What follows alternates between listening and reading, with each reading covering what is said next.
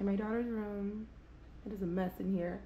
She has 3 TVs, y'all. Look, 3 TVs.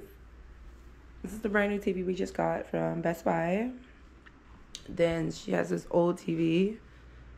And she has another TV here. So I'm getting rid of these 2. And then we're going to hang this one up on the wall somewhere. I don't know. I let her just decorate her own room however she wants it.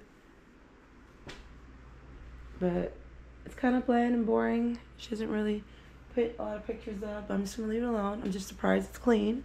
Looks like she swept. So that's good. It also looks like she took some of my clothes out of here. So I'm going to go through here and see what clothes of mine are in here and sew them back. And I see she took the pedo chair. Yeah. My kid. Surprised she has a pink bedspread because she hates the color pink, but whatever. Always stealing my stuff.